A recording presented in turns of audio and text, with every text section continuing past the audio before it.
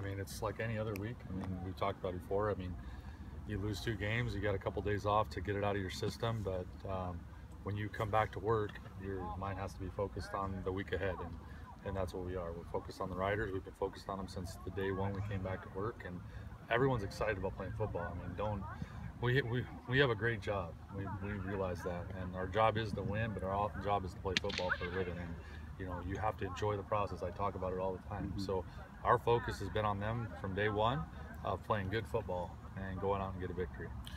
Is the coin toss a very important event in a game at a stadium where win could be a factor? Absolutely. I mean, there's been games that have been won and lost based on the coin flip. I mean, as far as you still have to play good football, but if you get on the worst end of the wind, and it becomes a close game, you obviously want it in your favor always. But the team that usually scores into the wind is one of the teams that has the better opportunities as well. So it does become a factor. It's something, but it's not something where you just give up as soon as you lose the coin toss. But it definitely can make things harder on you. What is